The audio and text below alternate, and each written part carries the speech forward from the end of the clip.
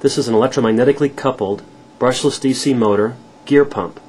It consists of drive electronics that take input from a manual potentiometer or an external voltage or current signal, and it controls the speed of the pump based on those signals.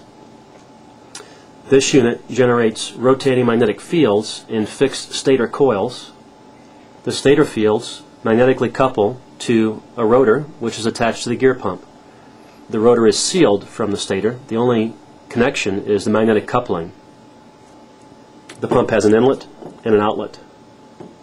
These are the coils inside the stator, and again the electronics in the control unit have the magnetic field rotate around the stator, and these stator fields interact with the rotor, which is inside the sealed unit here.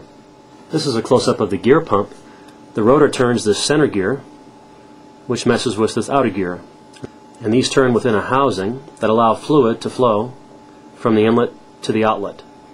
These are helical spur gears. Here's a close-up of the gear pump in its housing. As the rotor turns the center gear in one direction, fluid from the inlet is trapped between the gear teeth, which travel around the housing and can exit at the outlet. And this happens on both gears. Again, fluid comes in the inlet, travels between the gear teeth around the housing, out to the outlet.